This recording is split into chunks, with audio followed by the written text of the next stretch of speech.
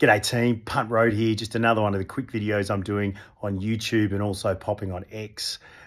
This one is today about Night of the Rivitt-Heads, which is a Metallica demo that I was lucky enough to pick up in Singapore in the early 90s when I went there on a holiday with my parents, annoyed the hell out of them, and by buying about 1 million Megadeth and Metallica demos and live albums, etc., and filled up the suitcase. So I'm sure that probably went off as some type of security screen.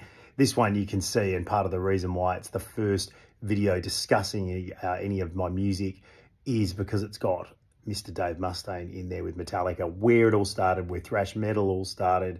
You can debate about Accept, you can talk about the influence of the new wave of British heavy metal, but ultimately it started with Metallica and it started with Dave back in the band there. As you can see on the front cover, you've got Dave in his fantastic sort of velour waistcoat. You've got Lars in the Young Metal attack top. You've got Ron in Motorhead. I don't think he's wearing that just to be cool, as someone said on Twitter the other day, which is crazy. They were huge fans of Motorhead. And obviously James is there looking absolutely resplendent, as they all did on the back of the Kill 'Em All cover once Kirk and Cliff got on there as well. No need for any acne cream there. Well, probably piles of it. Nonetheless, brilliant album and demo. I loved it. I'd never ever heard Mustaine in the flesh play on anything in Metallica, and it was fantastic to finally get this little gem. I was from a very isolated place in the world, Perth, Western Australia, where you just couldn't get hold of this sort of stuff.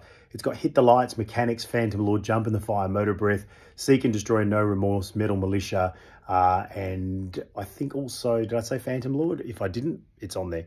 So an amazing find to go and listen to that pre-internet, where you just, as I say, couldn't get hold of any of these little oddities. This channel, I'm going to be going through a whole bunch of different things that are in my music collection, from magazines, videos, records, tapes, whatever it can be, and we'll be discussing all of those on here. Be behind my brilliant set. Look at this, took me years to set this up. The Mary Jane flag, absolutely just millions of dollars, spared no expense to do this, to bring it to you people here. So please subscribe, get onto X and connect if you haven't already. Join the journey, and most of all, have a ripper. See you guys.